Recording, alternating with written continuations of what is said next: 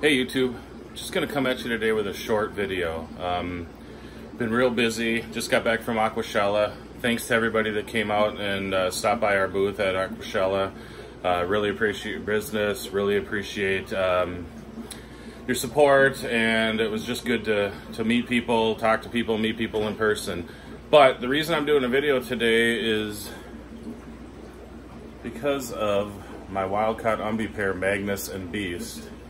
Let's take a look. I'll show you what happened.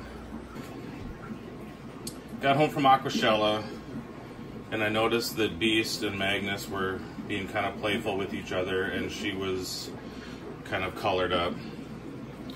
Didn't think much of it because it happens quite often.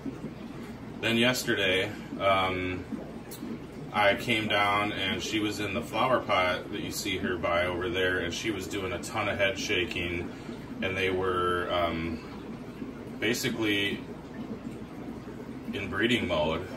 They hadn't started yet, hadn't started spawning or anything, and I still kind of thought, well, they haven't bred for several years, I doubt anything will happen.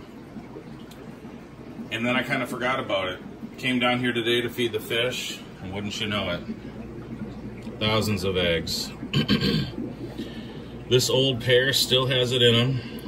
I'm not gonna say that these are gonna be successfully hatched and grown out. Look at her poor bad eye, it's been that way for a couple of years, but as you can see, there's a ton of eggs in there. So we're gonna keep our fingers crossed, and we may have some F1 Umbees from Magnus and Beast available, which is pretty much something that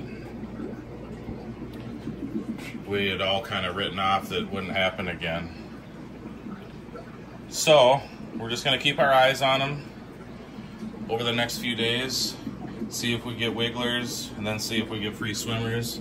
Look at that clutch.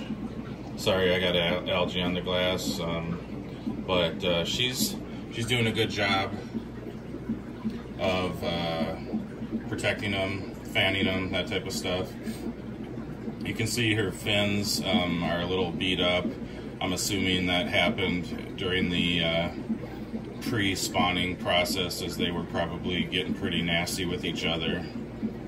And I wasn't around to witness it because I was gone at Aquashella. But at any rate, I'm going to keep this one real short. Thought I would just fill anybody in that's interested.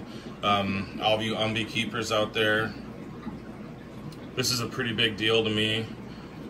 Probably a pretty big deal to you to know that there is a potential for some Magnus and Beast fry to be coming available in the near future. Thanks everyone for watching. Until next time, later.